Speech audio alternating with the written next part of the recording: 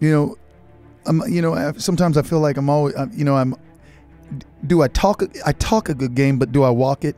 I'm always wanting people to give 100% and push to the extreme. And once you get to the extreme or to your max, push past that, because if you can do it, then it's already, it's not your max because you've already done it. That means you can actually go further than you're showing that you can, than you're doing right there at that moment. So standing up there was kind of like, here I'm talking about on the commercial, the biggest battle comes from within. There's nothing inside me that was wanting me to be standing on that ledge, sitting there posing it. I mean, my mind's going, can't they green screen this?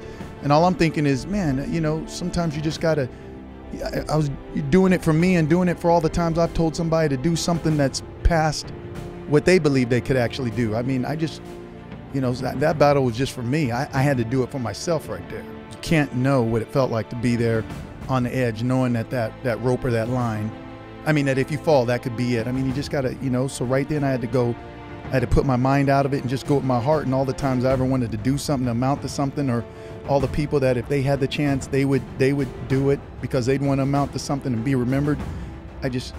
For that moment, that's all I kept thinking about is what about all the people out there that, given the chance would switch places with you. And what about all the times everybody told you, what are you believing in the sport?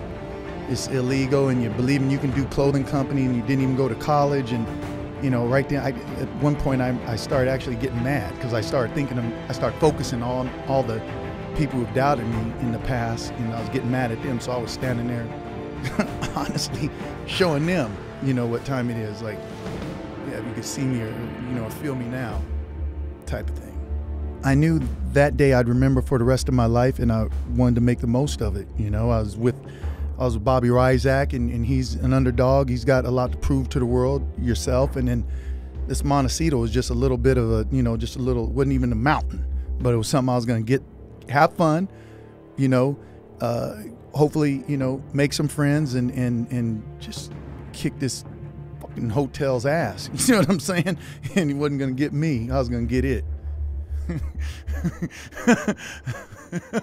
But, the craziest thing is knowing that Bobby Rizak had pulled all this together short notice, and he had a vision in me, and he still has a long way to go to be noticed. I believe he's a diamond in the rough, and one day people will be talking about him like they talk about Scorsese and the George Lucases and the Spielbergs.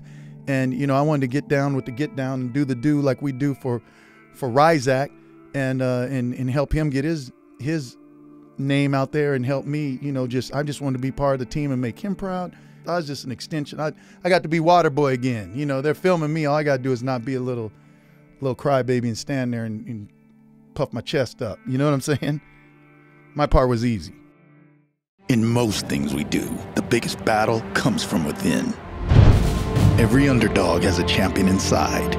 Just takes focus, just takes time. No one believed I could fly until I did it.